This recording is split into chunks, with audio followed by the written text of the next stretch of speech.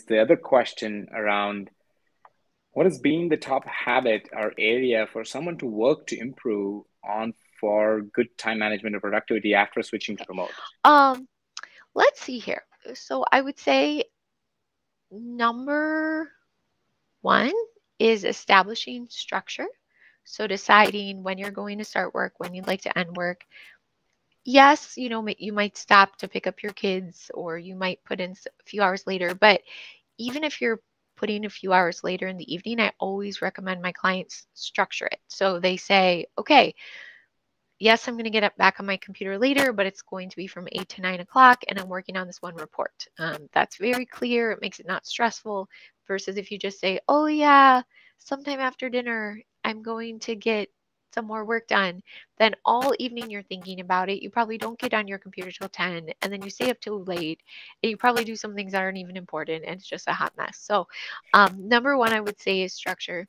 Number two, I would say is focus and eliminating distraction. So figuring out where in your home you can be or wherever you're working remotely so that you are shutting out distraction from like personal activities that need to get done, shutting out distraction from your phone or different things on your computer, any of that. So that's like another really critical thing.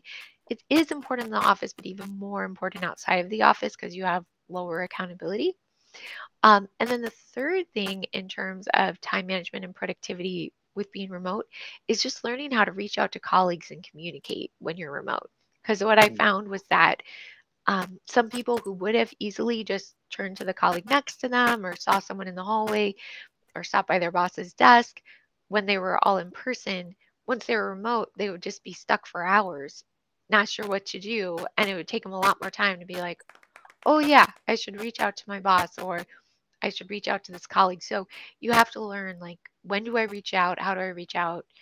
How can I do that and be effective even when I'm not seeing this person face to face?